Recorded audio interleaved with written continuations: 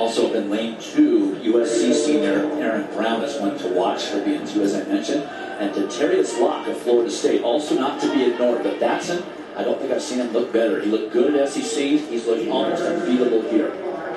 In much better shape, in my opinion, than he was even at the SEC Outdoors last year. Outstanding fall training. His body's just in much better shape. Stronger core.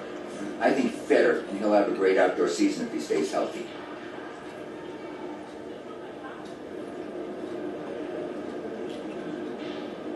Batson in 4, Burrell in 5.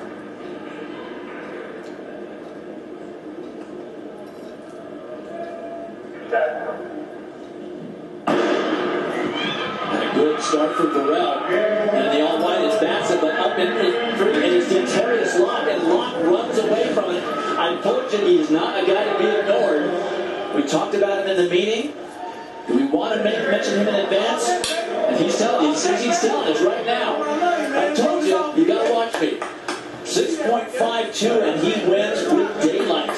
Outstanding time for Dentarius Locke. I almost said something. That's what I'm talking about, in the set position. Keep an eye on lane 3, which is Locke. But nonetheless, all this talent is very close and superb. And Locke got out of the blocks beautifully. Just ran his entire race up, and he really controlled the race.